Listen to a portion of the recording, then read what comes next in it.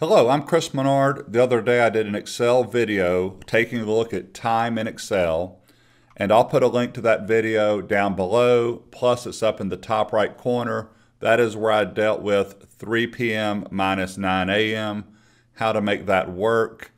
In this example though, someone followed up with a question for me about what do you do when you have 8 hours or 12 hours and 20 minutes 14 hours and 17 minutes, converting that decimal to time. So here I go, really simple. I'm gonna do it first for hours, then I'm gonna come back in column F and do minutes. I've got projects listed in column A. I don't care if they're projects, staff, employees, whatever you're tracking works. Really simple, 8 hours, which is 8:00. You want to divide by 24 hours in a day. You're saying that doesn't look right. Trust me, it is. I got the crosshairs. I did an autofill. I'm going to go to Format Cells. Control 1 is Format Cells. You can also right click and go to Format Cells. Go to Custom. Look at my sample 0.33. That's always the first one.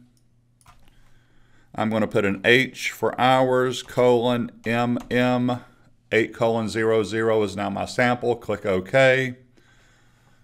Before I click OK, 3.25 in row 8.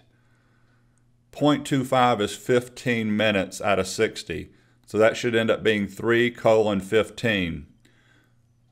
I want to pay attention to that 30 hours below there too real quick just to show you this.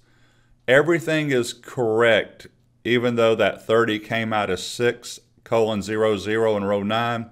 It took the 30 hours, it subtracted 24, and said you did 6 hours the next day.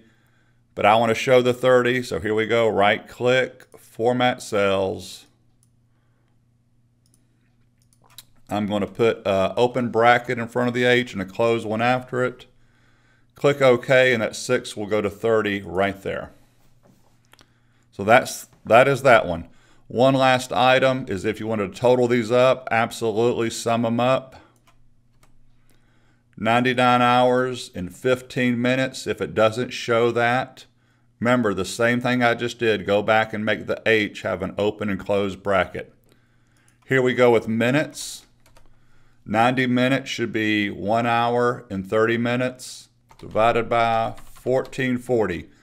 24 hours in a day, 60 minutes in an hour. 24 times 60 is 1440. Let me change that number. That's the one that was throwing me. 125 minutes. There we go.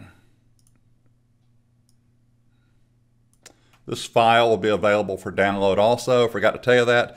Look, same steps. Format Cells, Custom, H:MM, and you know what? I might as well go ahead and do it the right way, because that's how I want to see it. Hit OK. Let's test it. 90 minutes is 1 hour and 30 minutes. That's perfect. That should be 2 hours and 5 minutes. 120 minutes is 2 hours. There's the 5 minutes with it. Everything's working great. Again, I could come down here and total these minutes up. Anyway, I hope that helps with the hours divided by 24, minutes divided by 1440, which is 24 times 60. If you have any questions about this video or my other videos in Excel about time, I'll put a link to all of them down below. I got quite a few. Let me know. Feel free to subscribe. I appreciate your time. Have a wonderful day.